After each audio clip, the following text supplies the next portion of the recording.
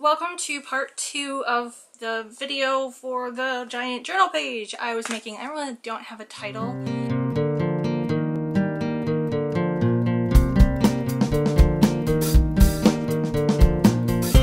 So in this video I'm going to show you how I went from the background from last week to this one. This is my completed journal page, and in the video I show you what I'm doing, and some of the stuff is sped up, and sometimes I cut so you don't see like every single brush stroke, and that's intentional because I want this to be an example for your creativity. I don't want you to copy it and do exactly the same thing so it looks exactly the same as this one.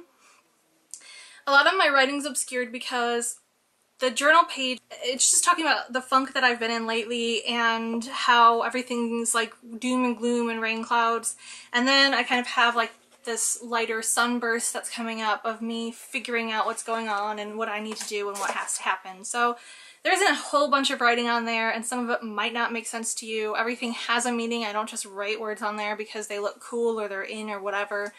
They're gonna start sanding again.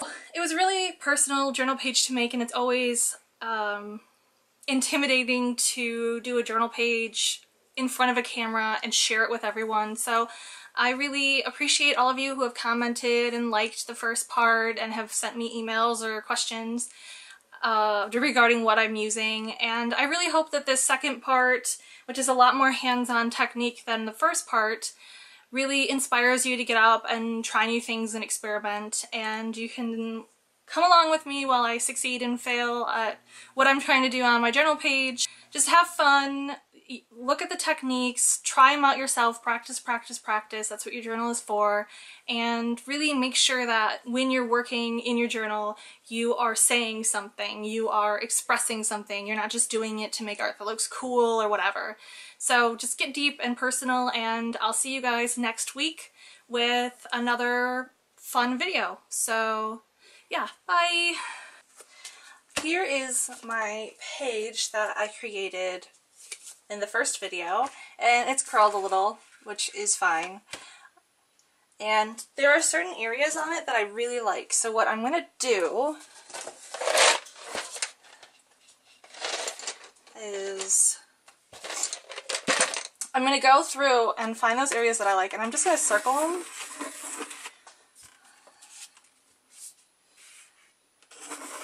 With a pencil. Let's say right here.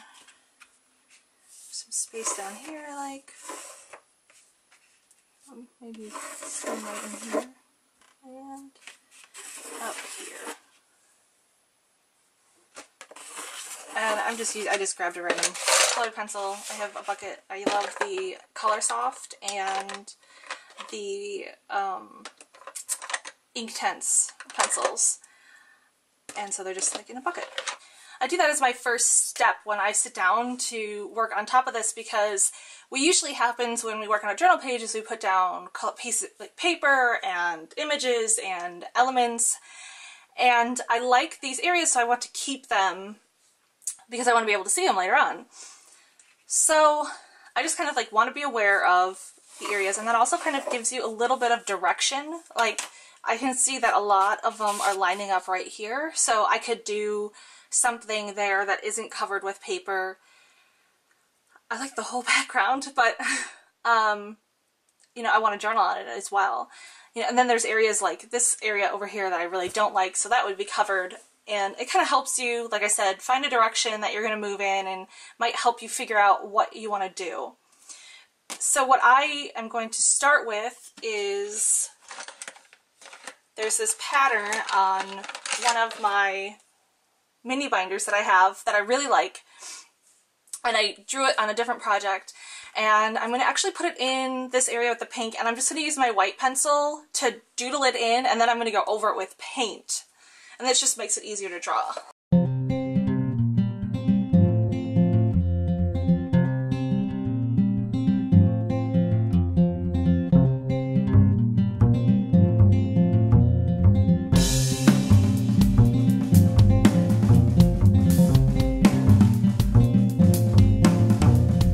Just kind of drawn it in. And you can see one of my circled areas is in the middle of that, so that'll be saved, I guess you could say.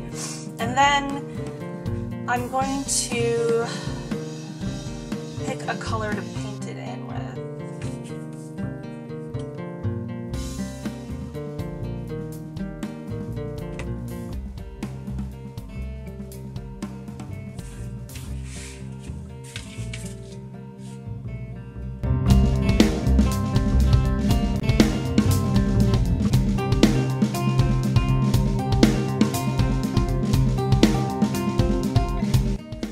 Now I want to show you, if you look in the actual color here, because even though this is dried and it's been, you know, a few days since it was actually made,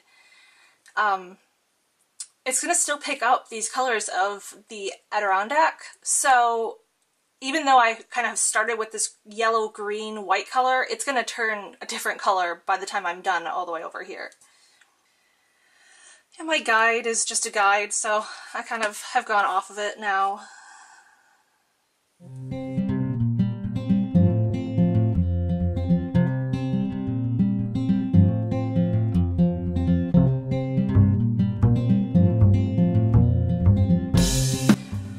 So even though I've gone over it with a layer or two, you can see that it's not really a greeny or greeny yellow anymore. It's picked up the blue and the pink and everything that was underneath there. So I'm going to go over it really fast with some white.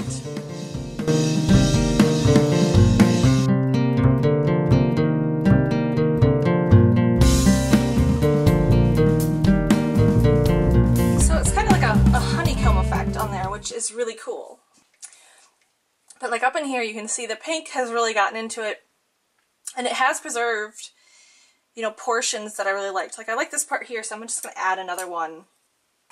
So now I've kind of saved a couple of those areas that I really liked with just a pattern like that. Another way is I can go in and draw, I'll move this up over here, I can draw, you know, I circled this before with the pencil.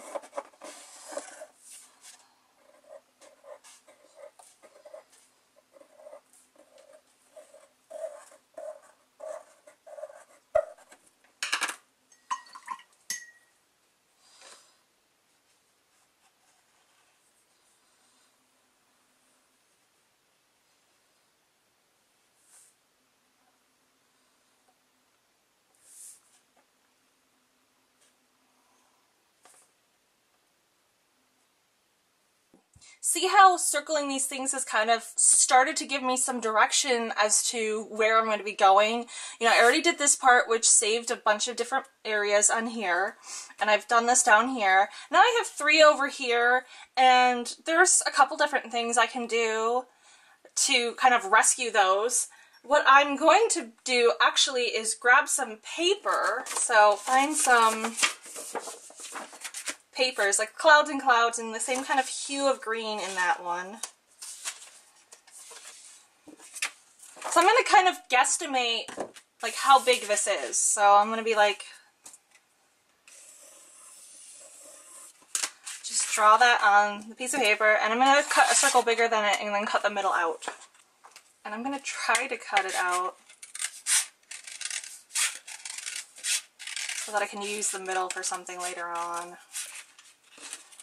I wanted to put that like right here. That's up there. And then I can actually, I think, cut a middle out of this and use another one here. So save that bit. And then I'm going to try this paper because I think that would be a really kind of cool contrast. So that one's about yay big. So like that. I'm going to actually stitch these circles on, and I'm not going to show the actual sewing, but I do have a darning foot on my sewing machine. But I'm going to take a break and sew these on, and that's what's great about this being a bigger page that's not on in a journal. But even in a journal you can do it. You've noticed I've flipped it over because I kind of was like sitting here and I was moving around. I actually like it this way more. And I added another circle here because I had a whole bunch over here and not any over here, and I needed to balance out what I was doing. I do like it the original way too, so I think I'll keep it this way.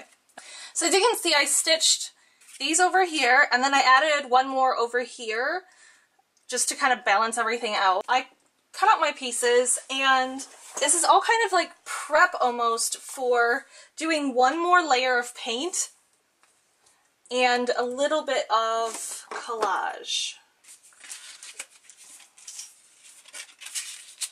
And remember, I didn't like this part down here, so I'm actually going to cover it up. Okay, I'm going to do one more layer of paint on here.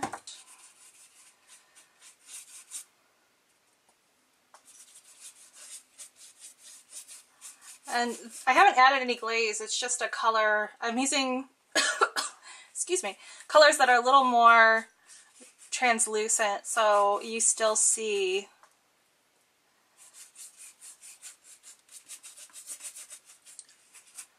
all the cool stuff behind it.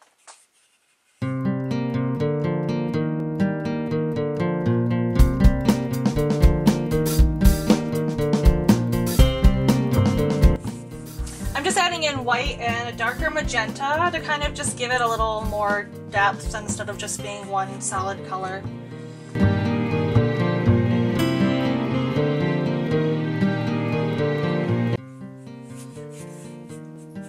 And I'm going to use the magenta to kind of give a little bit of a drop shadow to the honeycomb shape.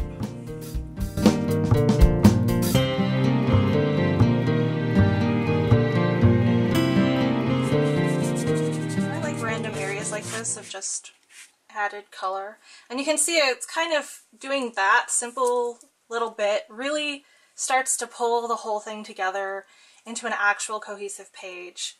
So on the other side, I want to stay in the same color family, but I don't want it necessarily to be as dark. And I'm still going to use the same magenta though. So this red is a little brighter on top of everything.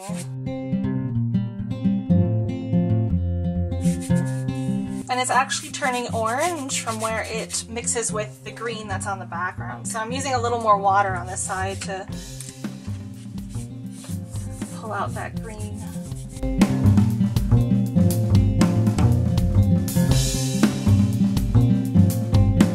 So that gives it kind of looks more like a cohesive kind of piece rather than just hanging out there. And I'm going to turn these into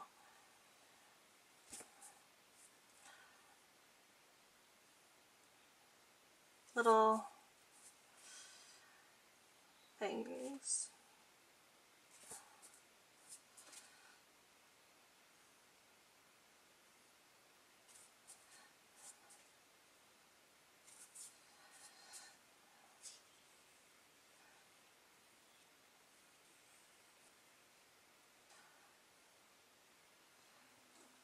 I want to do that just to highlight they're not really flowers. I don't know. I draw a lot of flowers on things and I kind of want to draw different things.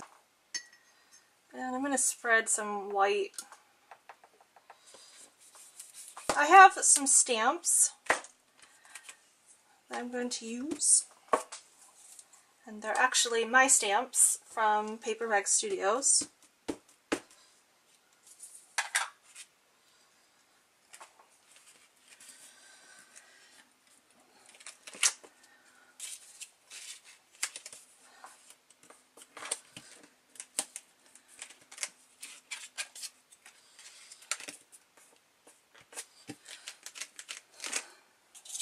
And I just used that as a mask so I could just keep stamping across the top without going into that circle-y thing. And I'm not really fancy with rubber stamps. I usually just use black when I stamp with things.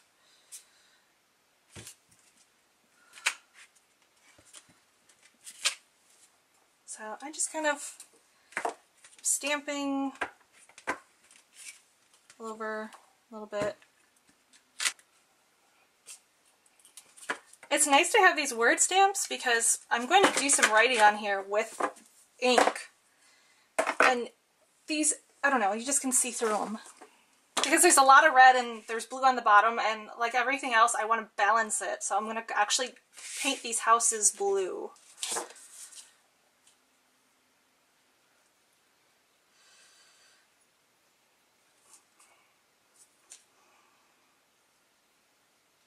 And this is one of those instances where the difference between a heavy body and a fluid makes all the difference. If I did this with my fluid of this exact same color from the exact same company, it wouldn't be nearly as opaque as this is. And I really want it to be solid.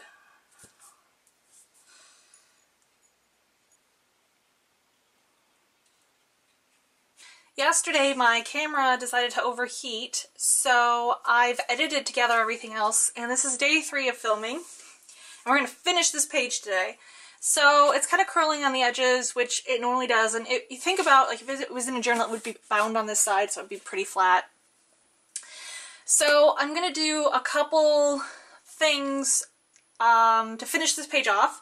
One of them is something cool that I'm going to try, because that's basically what we do in these videos, is you watch me play around and experiment with new things.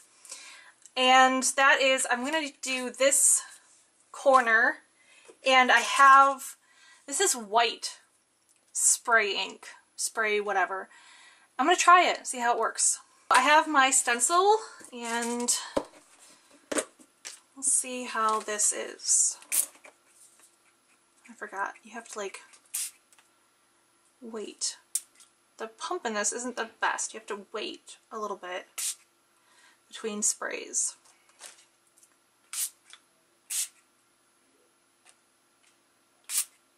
Okay, that's all we're going to do with that. That actually looks kind of cool. So I'm going to blot it with, but lightly, because it looks like it's not totally staying down. And then I'm just going to flip this over here. It looks pretty cool. Like, you can see the ink. It just doesn't spray in a very nice mist. It's something that I have to play with more since it's pretty new. The last thing I'm going to do is I'm going to doodle and draw on my page here. The only thing that's wet on here is actually the spray ink in these corners, but everything else is dry. So I do have my Copics that I'm going to use on the drier areas. I also have my Samie ink for Samie drawing that I use. It's not waterproof, so it's the last layer, because if you work over it, it'll start spreading. This is my fountain pen with Noodler's ink. This is waterproof. And then I have my whiteout pen that I've been using lately. I'm actually going to trace this. Come on, come out. There we go.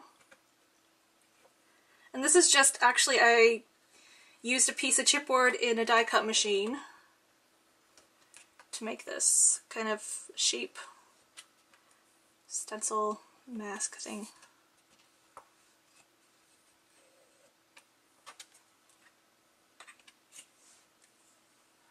I love the whiteout pen because it's kind of like painting, and it works over anything. It's pretty cool. So I'm going to actually use it just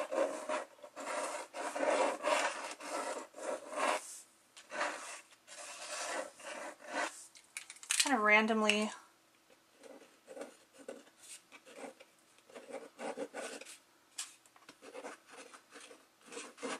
all over the page.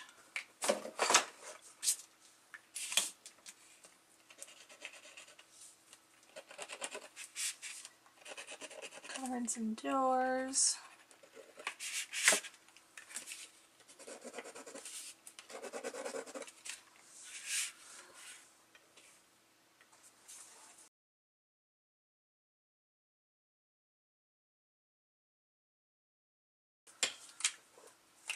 And I want to do something, these honeycomb shapes, they're cool looking, but I think they're kind of getting lost. So I'm gonna